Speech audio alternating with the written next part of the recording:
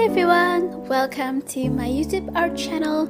This would be the very first video that I record a lot of, a long time of my painting process and me talking through the whole video. So I am so excited for this project. For those of you that are watching this that have been following me for quite a while, either on my Facebook, Tumblr, or Instagram. Sorry. I am now having a really big personal project, and I could as well say that this is the biggest personal project that I have ever planned up until now in my life. So I am writing a book and making a comic out of it. Everything is original story, original concept and everything. So it's gonna take, I don't know how long, because I have to plan everything, I have to create everything from scratch. And yeah, I decided to make this video because I would also love to, share with you what this project is about, what the story is about, without spoiling too much. Of course, I am so excited for this. Like, I never ever would have thought that I would actually write a book. I mean, I'm still in the stage of do plan to publish this book in the near future. So yeah, this painting is these two characters are the main characters in my story, especially the girl there. She's the main protagonist character. So I will share a little bit more about them, about the story and so on later. Now I would like to share a little bit, some tips and explanation on what I do on the painting. So as you have been watching, I was kind of struggling with their anatomy. I could say that I pretty much understand the basic anatomy, but when it comes to making them move, like to make my characters have a dynamic pose, that is still difficult. I mean, yeah, like I said, I understand the basic anatomy, but somehow when it comes to dynamic poses or movement, it's a bit hard for me trying to make them look like it's natural. And it's also hard to draw anatomy the way they're supposed to, like twists and turns, like the muscles and all of that. But yeah, anatomy is hard. It's difficult. So I still need to practice a lot, but I'm pretty happy with this sketch, though I am still confused about the environment.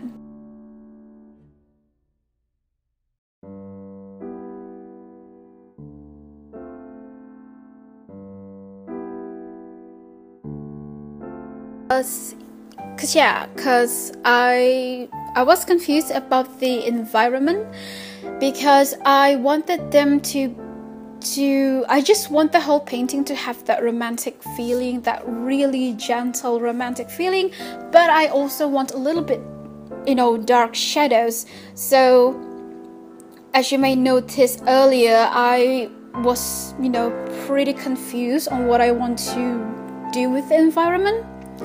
Either I want them to be in a forest or in a luxurious greenhouse, but as you can already see now, I began painting. Well, it's not really painting, but yeah, I decided that I want them to be dancing in like an outdoor garden where there's some like flowers and plants and bushes around, and I want them to be under some trees. So you can see that I pretty much pour them in all these shadows of the trees, and I put some like spots of light as if the sunlight comes through the trees. And yeah, I really love that effect. I've always wanted to paint something with a really interesting contrasting, lighting, shadows, setting in a painting. I've always wanted to try that. I've always wanted to, but I never did, because I always I used to feel like I lacked the skills to do that, but now I decided that I want to push it further. I feel like I just really need to practice, and so I decided to do it. And I am very satisfied that with the result, and I'm pretty happy that that I push myself to do this and to try it, because you would never know if you never try, you know. So yeah, I'm pretty happy with this with the result. And yeah, it's really fun working with lighting and shadows, especially contrasting, you know, lighting, shadow setting. Yeah. I just I just really love contrasting lights, but I just need to practice more so I can make more interesting concept with that. So as you can see in this part, I haven't really zoomed in yet.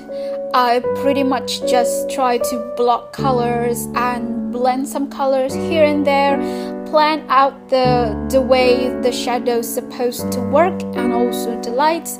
I haven't paint any details, because I learned that when it comes about painting a complex composition, especially with many details, you have to make sure that the whole painting looks balanced. Back then, when I did not realize this yet, I used to immediately zoom in so closely and just focus on the details. Like I could literally spend probably like 80 or even 90% of the whole painting process just zooming in like crazy and focusing too much on the details. But when I zoom it out, I feel like I lost that sense of balance, and it's just messed up. Like this one area could look so detailed, so realistic, and then the area right beside it looks, you know, messy and blurry, and then the whole painting is just crabs. Crabs? What did I just say crabs? Oh, I'm so awkward. Yeah. But I meant to say it looks crappy. So the sense of balance in the whole composition of a painting is very important, and I'm glad that I realized that pretty quickly, that when you paint something, especially if the whole painting has a complex composition and details, you have to just really be patient to not add too much details too quickly, because again, you need to make sure that you plan everything out at the very least 90% sure you know that this is how it's supposed to look like. And when you are 90% sure, you can go on painting and adding details, because it's very important to keep the balance. And I also learned that that details is not everything. You know, I used to believe that what makes a painting really great is the details. Like the more hyper realistic it is, the more amazing it is. Like, oh my god, this is just amazing, this is the best thing ever. Yes, it does show off your skills a lot and how crazy talented you are. I always try to push myself to draw really realistically, to paint all the details and all of that. And I mean, that's totally okay if that is your style, if that's what you like, if that's what you want to go for. But honestly, I learned that, I mean, detail is important, but it's not everything. It's not the only reason that makes the painting looks good. You know, it's always about the sense of balance, because if every single area in the whole painting is very detailed, then you cannot even focus where you want to look. Like, there's no focus point, you know, you have to make the painting looks balanced. And And also I realize actually the most important thing when it comes to like painting, I mean, again, this really depends on your style actually, but most of the time in the art industry world, what's really important is the concept. The stronger the concept, the better it is. That's what I learned, and that's what I have been, you know, paying attention to many the professional artists and art companies, art studios, and so on. They actually care more about the story that you want to share, the emotions that you want to express, the concept of the painting. That's what they really after. I mean, yeah, but then again, I guess that really depends on what you want to go for, because yeah, then again, it really depends, because some people just want to paint portraits for like commissions, or if that's just what they want to do, and that's completely fine. And I love portraits. I love portraits a lot. I just love painting faces so much. It's just so much fun. And again, I'm also one of those people, they're just so crazy about details. But over the past times, I realized that I personally feel like concept is actually more important than just adding details. You need to put the emotions. And that's why I have seen so many great portrait artists, like what makes them so unique, even though they paint, for example, they just paint faces, but they have that really unique style to it. They have that unique understanding of color composition. They have their own way of expressing emotions, or even like the expression of that portrait that could really make them different and special, or unique in their own, you know, way of portraying people. And so then again, it doesn't matter how simple or well how detailed your painting is. Again, I learned that apparently concept is very important. So as you can see, even up till this point, I still haven't like zoomed in too much. Again, because I need to, you know, make sure that everything looks fine. When I zoom it out, everything looks pretty much balanced. And then when I'm pretty sure with how things supposed to look like, that's when I began to detail out things. But yeah, at first it was pretty hard trying to, you know, stop myself from detailing too much when I first realized that, you know, you have to make sure that everything is balanced and all of that. But as time goes by, I learned to be able to manage that. Also, at this point, I'm trying to practice to use the square brush. I've always wanted to achieve that that kind of style, or you know, feeling of a style of a digital painting, but it looks painterly. You know what I'm saying? Like, I really like that kind of style where a digital painting looks quite traditional. And I realize I follow a lot of amazing artists. I notice their work. I pay attention to their brush strokes and the way they choose the colors and all of that, how they blend colors and things like that. I learn from so many amazing artists. And when it comes to painting digitally, to make it look like it's traditional, or at least it has that painterly kind of feeling, you just have to use a texture brush. It doesn't matter what's the shape of the brush, but I just recently found out that the best brush for it is a square brush.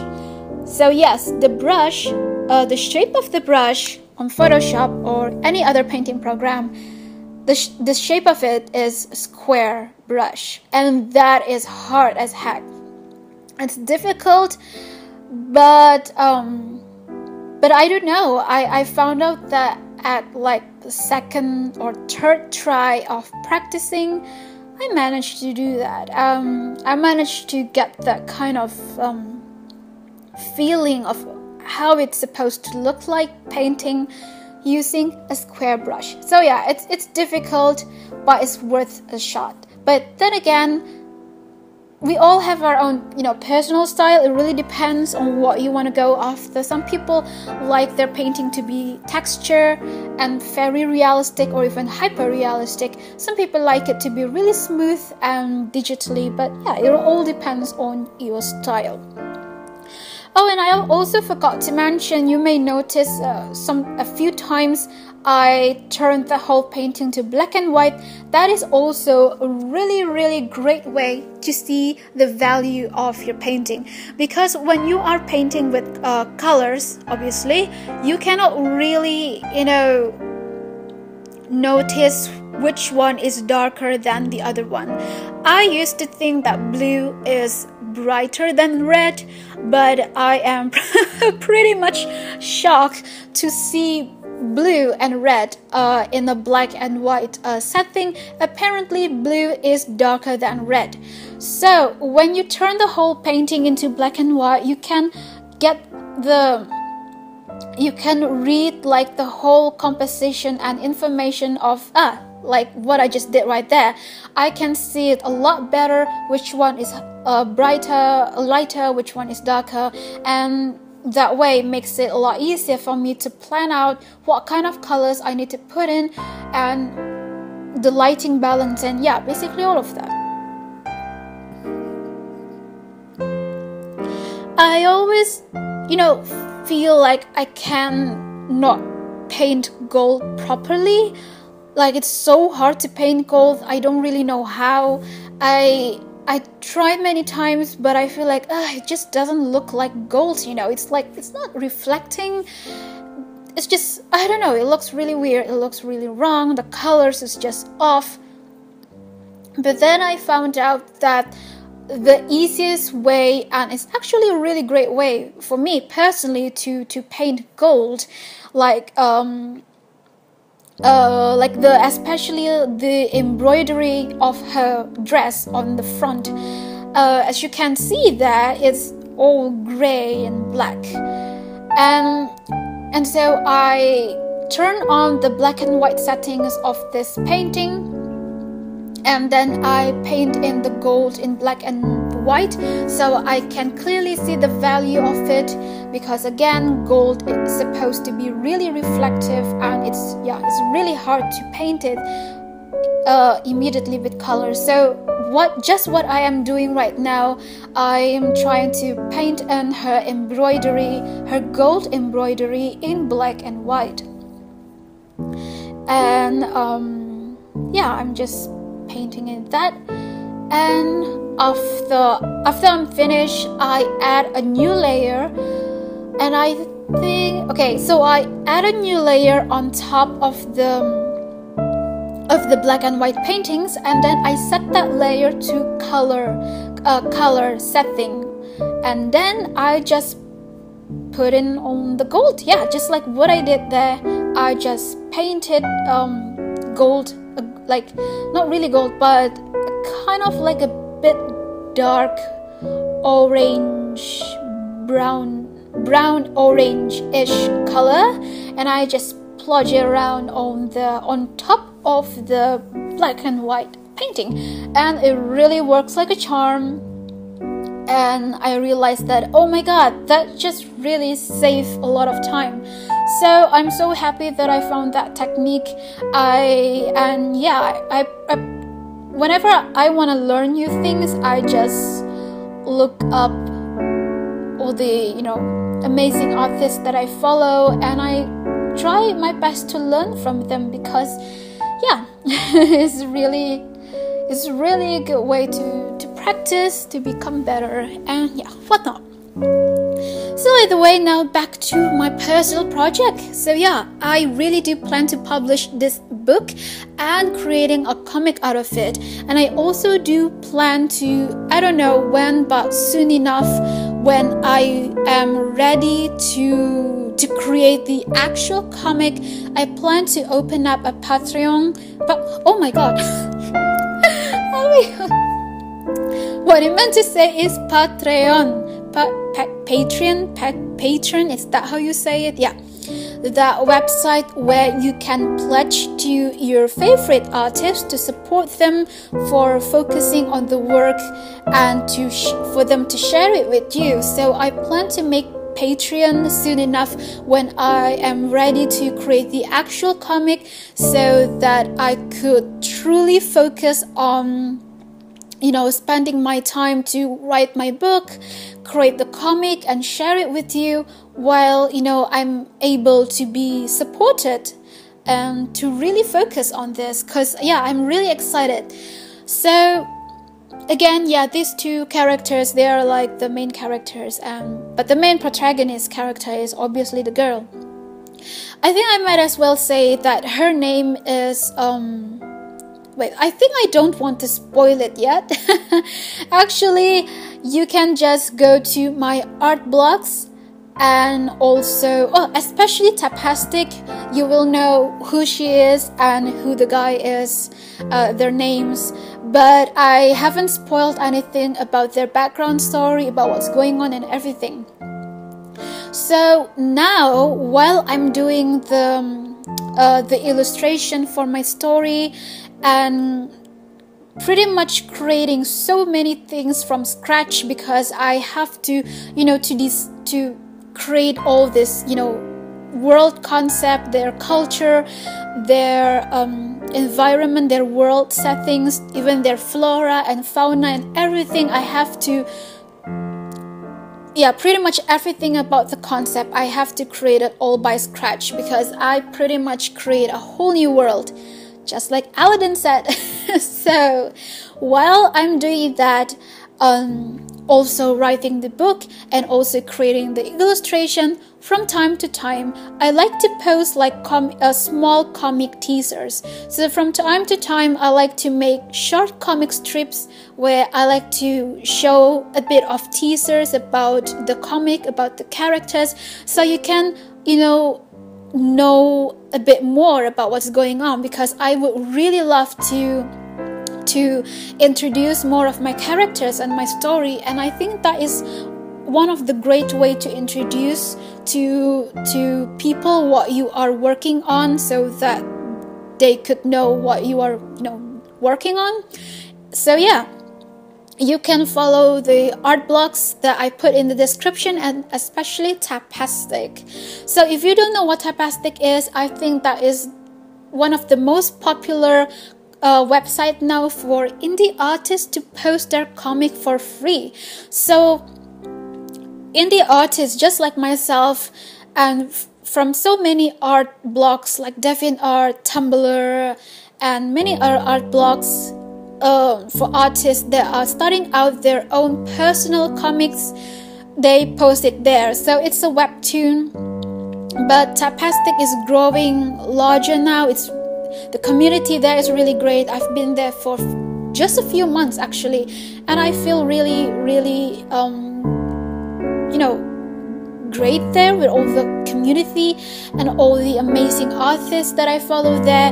And yes, everything is just really, it seems really nice there in that website. So I'm really glad that website exists. So please do follow me there, and also my art blogs where I post teasers of my comic. But of course, obviously, I would not spoil too much, because why would I spoil it? I really cannot wait to publish this book one day in the future. But for sure, I will obviously create the comic first, and then I will publish the book. I don't really think I would want to publish this comic with a company or a publisher, because if I do so, then I do not think I can post it on like a website or even my own website for free. I cannot really share it with you, with all my followers and all the community, and especially making an income or support out of it through Patreon. I don't think that's available. I don't think that's I'm able to do that if I have a contract with a company or a publisher. I mean, I don't know, I have no idea about that, but I think it might be that way. So I don't know if I want to publish my comic officially in mass. I might as well publish it by myself, just like few books, you know, and sell it at conventions, comic workshops and whatnot. I don't know, I have no idea. I still have a long way to go, but for sure 100% I do want to publish this book, and I just can't wait to do that. So pretty much this story, the genre of this story is a dark romance, a fantasy romance, but it has a lot of twists. It's not just about that. In fact, I also add some things in this, you know, some things that is going on in this reality, in this real world, and I like to add that in this comic, because actually one of the purposes of me writing this book is not just about me wanting to share my story and to express myself, but it's also about helping people. I want this book to be able to really help people, you know, kind of like a self-help book at the same time, if they have a really depressing situation.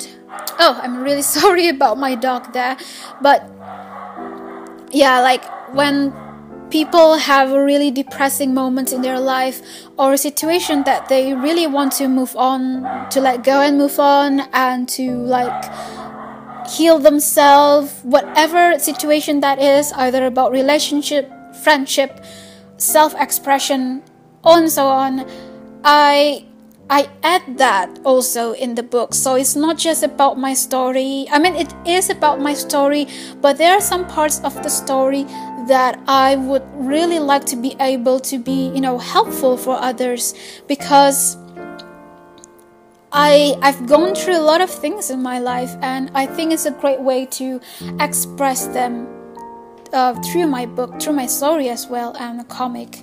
So yeah, there's a lot of twists, there's a lot of, you know, complex concept within this book. It's not just about that, you know, dark fantasy romance. It's about a lot of things. It's about the world, it's about people, it's about everything. So yeah, I really can't wait for that. And yeah. So please do follow me on my art blogs, and subscribe, like, and comment this video.